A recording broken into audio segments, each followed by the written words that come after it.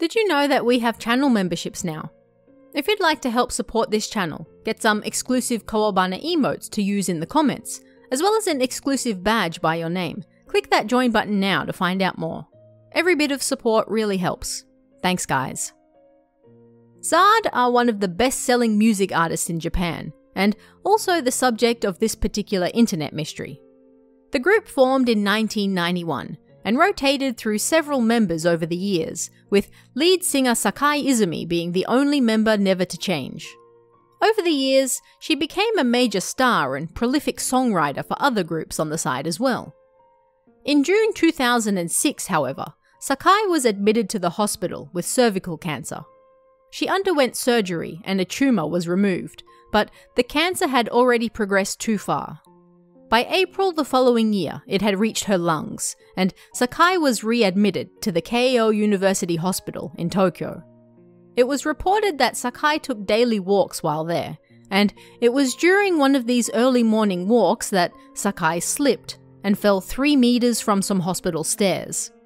Her body was discovered by a passerby around 5:40 AM on May 26, 2007, and although she was rushed to emergency, she was pronounced dead at 3:10 PM that same day.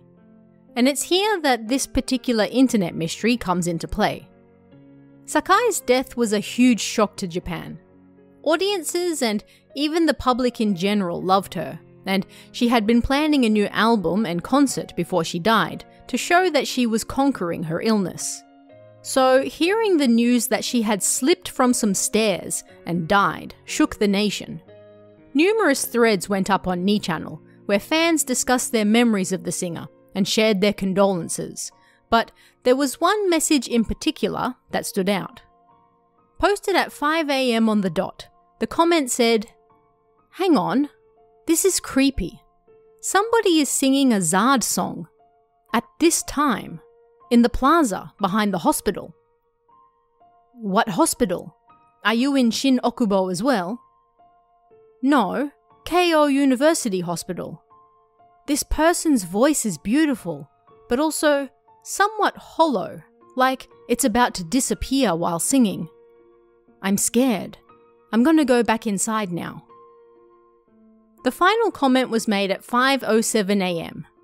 If true, then this person was likely the last person on Earth to hear Sakai singing one of her own songs outside the Keio University Hospital before she slipped and fell to her own death.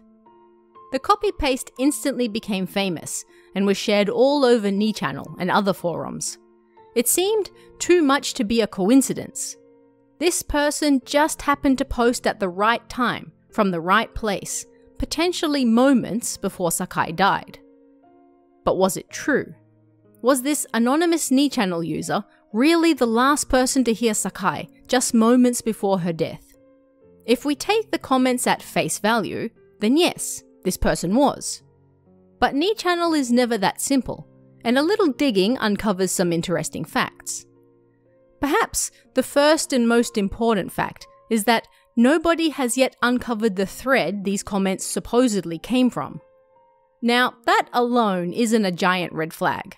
2channeler threads are lost to the annals of the internet regularly, and that's why copy-paste websites exist in such massive numbers. They save interesting threads from disappearing, preserving them for people to read years and even decades down the line. But the fact remains that the original thread these comments supposedly came from has never been found. Secondly, and perhaps most damning, relates to the usernames. Most 2channeler forums have a default username that, unless you specifically change it, will be used when you post. Most of these use the word nanashi, no name, nameless, in interesting or funny sentences. For example, one of the news forums uses asa made nanashi-san, nameless until morning. The introductions forum uses hajimemashite nanashi-san, nice to meet you, nameless. The occult forums, where most mysteries spring from, use hontou ni atta kowai nanashi, the scary nameless that really happened, a pun on the hontou ni atta kowai hanashi series, meaning scary stories that really happened. The name used in the comments related to Sakai's death was Osanpo Chudayo, Nanashi-san atto rojo worker. Nameless taking a walk at road worker. Both the original commenter and the person replying to them had the exact same username, so this was presumably the default name for the board they were posting on. But a search for which board uses that name brings up nothing. These names have been documented well over the years, and it's difficult to think any might have been missed. A search for that specific username only ever brings up this same copy-paste as well. It would appear that no other comments in the 2+ decades of 2chanel's history have ever used this particular username. Suspicious. So if we assume the copy-paste is fake, created to take advantage of Sakai's untimely death, then who created it and where did it come from? The earliest evidence points to a user from a thread titled Sakai Izumi-san from Zard dies. The 40-year-old fell from the stairs of the hospital she was in. She was fighting cancer. 13. Here, a user with the name CHOWWW posted the copy-paste, as it's known today, at 5:26 PM on May 28, 2007, 2 days after Sakai died. The same user posted the copy-paste again in thread 15 of the same thread at 6:07 PM the same day, and then, 2 minutes later, a user with the name Korewa W posted the same thing again.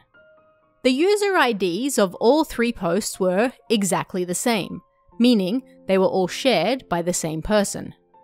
That same ID posted numerous times across various threads speaking of Sakai's death, and, by all accounts, appears to be the first appearance of this copy-paste on the internet.